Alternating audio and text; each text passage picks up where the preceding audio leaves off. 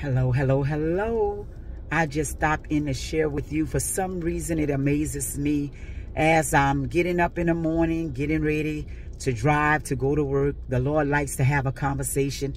And as I was driving on my way going to work on this beautiful, beautiful, blessed and prosperous Saturday morning, I heard the Lord saying, tell my people, don't underestimate the power of God. That means don't underestimate what God can do in you and through you.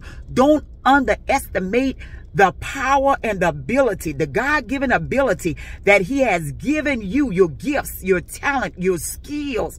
Come on, people of God. He said, don't underestimate Him. He is the same God yesterday, today, and forevermore. He is the same God Abraham, Isaac, and Jacob served. I'm telling you, people of God, He said, don't underestimate the power of God that reside on the inside of you. He gives you a God-given ability that you could get up, hallelujah, and fulfill His will, His plan, and His purpose in this earth. He's still a miracle-working God. He's still performing signs and wonders in this earth. And I just want to let you know that don't underestimate what He has done. Hallelujah. He did it back then, and He's doing it now, and He will do it in the future. I'm telling you, if you look in the Bible, there was things that God has did, hallelujah, in the lives of others when Moses was trying to get his people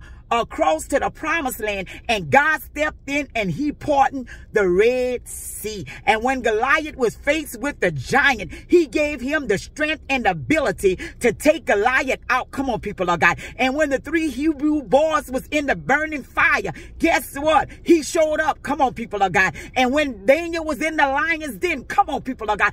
Don't underestimate the power of God, because that same power has been made and available to you on today. To God be all the glory, people of God. I love you with the love of Jesus. Until we meet again, you go out and have a blessed, a prosperous, a joyous day on today. And know that I love you with the love of Jesus. Until we meet again.